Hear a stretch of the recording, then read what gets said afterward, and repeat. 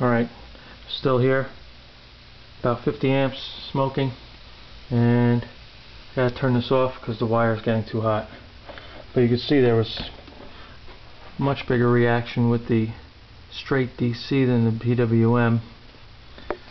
Okay, the wire started to heat up, started to smoke, and I had to shut it off, but there was a much greater reaction.